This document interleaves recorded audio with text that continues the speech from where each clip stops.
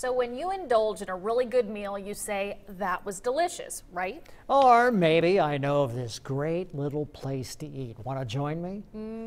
Well, Chief Photojournalist Mike Latta and his Fork in the Road crew discovered a doozy, and the word nasty reeled them in. Walk in like that. You don't have to walk in at an angle. Sure. Everyone's angled. From the second you walk into the Hard Rock's Angle Inn in Washington, Indiana, they make everyone feel right at home. You know, we love every one of our customers. It's just type of bar we are. We do whatever we can for anybody we can. But we can shoot pool and make friends anywhere, right? We are here on a mission. Let's get nasty. That's right.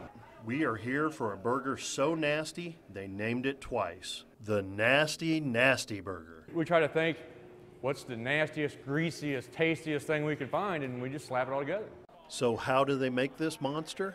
It's Amish white bread, slap full of butter. Get that butter on there, get it nice and brown and crispy. Then we just take 2 quarter-pound burgers, of course with our nasty seasoning and our nasty sauce. Shane here's pretty serious about his nasty sauce. I am. Serious about everything I do back here. 5 strips of bacon per sandwich, 2 pieces of cheese on each patty, onion, lettuce, and the nasty sauce, and slap it all together, stick a knife in it, and there you go. If you build it, Shane. They will come. I've not seen a burger quite like this, possibly ever. Oh, you were watching him make it in the back, and every step, I was just kind of dazzled. When he deep fried the bacon, whoo, baby. I'm not even sure where to begin. Are you ready for this? I'm not sure. I'm really not sure. Do I have something on my face? No, you'll get. I have a huge mouth. I did too.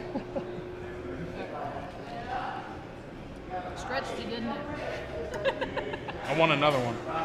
Why can't there be another one? It was sweeter, and then the seasoning they had on it kind of had a little kick to it, so I thought it really married together well. And then you had to get your vegetables in there too, you know, a little lettuce. Cleaned my plate. Oh yes, I did.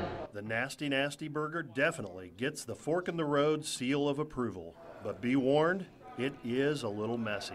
In Washington, Indiana, with the Fork in the Road, I'm Mike Latta, News 10. It looks good, though.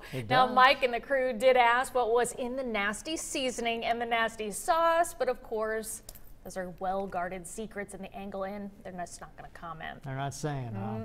All right, now, if you would like to try this burger for yourself, simply go to WTHI-TV.com and click on the link to this story to learn more.